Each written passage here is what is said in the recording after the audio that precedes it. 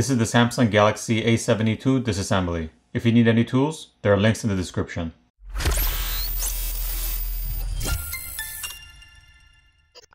Let's start off by removing the SIM tray. Once the SIM tray is removed, we're going to use a heat gun or a hairdryer to heat up the back plate so we can loosen up the adhesive underneath, and then we're going to use a plastic pry tool to pry the back plate off. Here's a better look at your plastic back plate. At this point, there are 17 Phillips screws which need to be removed. Once the screws are removed, we can go ahead and lift up and remove the top plastic cover.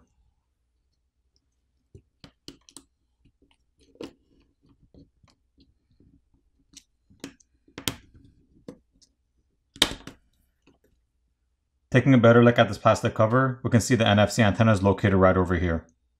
On the other side, your earpiece speaker is located right here, and you have a sheet of graphite over here which helps transfer heat.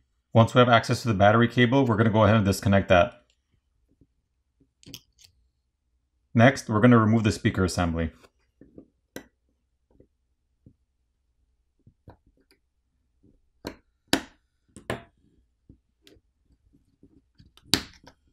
There's also a graphite sheet over the speaker assembly over here.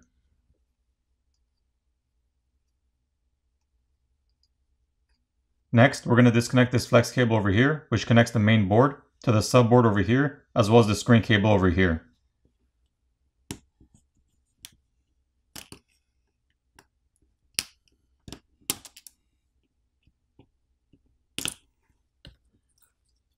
Now we're going to disconnect this blue and white wire cables from over here and over here by just popping them off.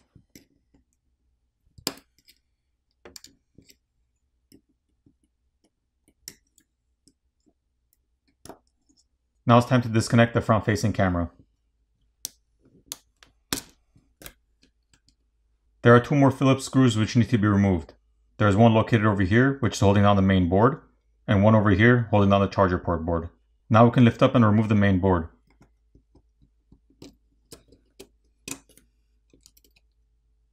So taking a closer look at the main board, there's a 12 megapixel ultra wide lens located over here on top. Your 64 megapixel main camera with OIS is located right over here. Your 8 megapixel telephoto camera is located right here, which also has OIS. And your 5 megapixel macro lens is located right over here. You also have your LED flash located right here. And your secondary microphone is located over here on top. Taking a look at the back, you have your SIM card and memory card reader located over here. And the other two connectors for the camera is located over here on the back. And the camera connectors can be disconnected by just popping them off. The proximity sensor is located over here on top. And there's a graphite pad over here over the shield. Once we peel back the graphite pad, we can see a thermal pad over here, which sits on top of the processor over here. Now we're going to disconnect the fingerprint reader cable located over here on the bottom. Once we have that disconnected, we can lift up and remove the subboard on the bottom.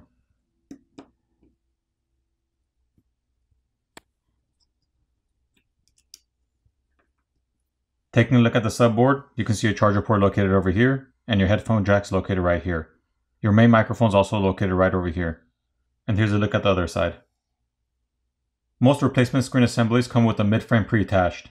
However, if you get a screen assembly without the mid-frame and you need to replace your screen, once you remove your backplate and top and bottom covers, and remove the speaker assembly on bottom, you would have access to your screen cable, which is located right over here. At that point, you would go ahead and heat up the phone from the front side where the screen is, so you can loosen up the adhesive underneath the screen, and then you'd pry your screen off your mid-frame. You get your new screen, apply new adhesive, making sure you run your screen cable back through the opening over here, and then you attach your screen and reassemble your phone. As for the battery, there are no easy pull tabs, so you are going to need some isopropyl alcohol to help you pry the battery off. You need to get some of the isopropyl alcohol around the edges of the battery and let it sit for about a minute so it eats away at the adhesive, and then you'd use a plastic pry tool to pry the battery off.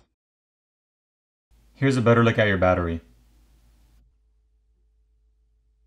On the top portion of the mid-frame underneath the main board, you have a 3D layer of graphite over here, which helps transfer heat away from the components. Your vibrator motor is located over here, and you have the flex cable over here for your power button and volume keys. There's also a rubber gasket with mesh filter over here on bottom where the speaker opening is. As far as repairability goes, I give this phone an 8 out of 10. It's not very difficult to take apart, but the only problem you run into is where the battery is. Since it doesn't have any easy pull tabs, you are going to need some isopropyl alcohol to help you pry that battery off. Alright, now I'm going to go ahead and put the phone back together.